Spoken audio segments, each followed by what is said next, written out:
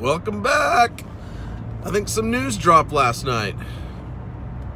I probably look like ass. I went to a Christmas party last night, a little hungover. Anyways, to the news that broke last night.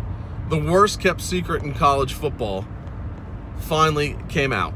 And that's Kendal Briles is leaving Houston to become FSU's next offensive coordinator. Now, if you paid attention to social media or any of the seminal websites or podcasts, you knew this weeks ago. At least 1 or 2 weeks ago, that Briles would be the offensive coordinator and that the announcement of it wouldn't occur till after early signing period. Why? Because Houston's bowl game was after early signing period, and he wanted to finish that shit out before he pieced the fuck out. Okay, so this nonsense I've seen about Sam Howell, and he didn't come here because there's not even an offensive coordinator in place. FSU's so incompetent. No, motherfucker. If I and any swinging dick on social media knew that he was coming after early signing period and after Houston's bowl game, then Sam Howell and other key recruits certainly fucking knew. I mean, come on. You really think they didn't know? Get out of here. That's nonsense. So last night it dropped. He's leaving, likely to become FSU offensive coordinator. FSU hasn't announced the hire yet. They'll likely do it in a news dump tomorrow, right before the holidays. Which, if you listen to the Nolecast, statistically, the Christmas Eve and Christmas, that time of year is just down for media content.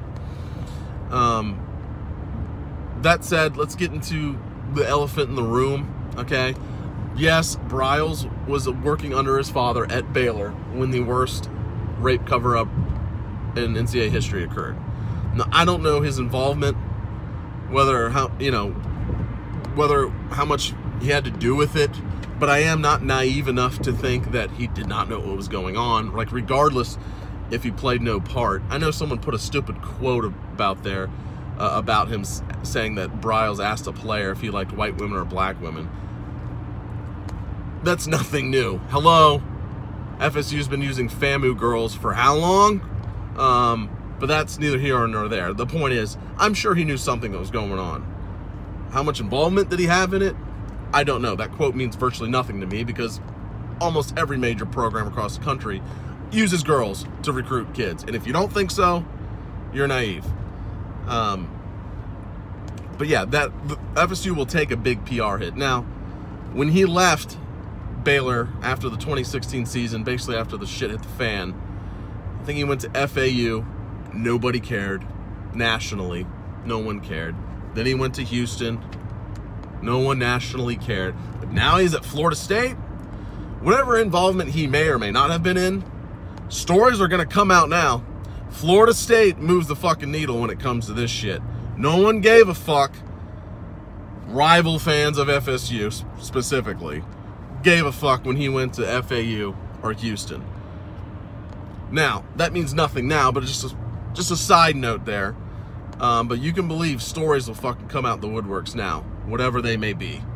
Okay, so they're going to take the PR hit there, and it's fine. And there's some fans I've already seen on social media that are like, this hire means I won't be rooting for FSU football until he's gone, because these are my principles and yada, yada, yada. And I can understand that. I can understand that. To each his own. Myself, there's not a single hire FSU could make for me to not root for them boys on the field. Not one. I'm not, after 25 years of fandom, I'm not just going to stop rooting for them because of an offensive coordinator hire. I can't do it. I just can't. I understand some that may. That totally makes sense from that perspective. But I'll still be rooting for the Seminoles every Saturday. Like, that's not going to change. And what's amazing to me, and this will start soon, is that I made a joke on Twitter to a Florida fan who was trying to, come up with a funny joke about women and FSU and blah, blah, blah. I was like, first of all, everyone hates us anyway, so zero fucks given.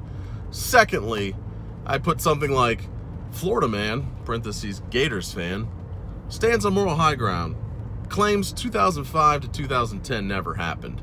My fucking God, the shit show that occurred between those years when Urban Meyer, possibly the worst scumbag head coach in the history of college football, did on those Florida sidelines, like, get the fuck out of here. Now you care about morals and shit. Now you do. You gonna take those 2 titles away?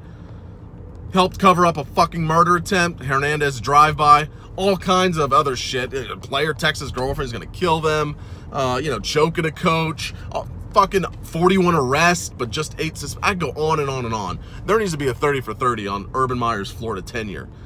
When they said the inmates were running the asylum, that's not a fucking exaggeration. So any fuck dick gator that wants to get on here and stand on their moral high ground about this hire, get the fuck out of here. You didn't care about Briles before today. You gave 0 fucks.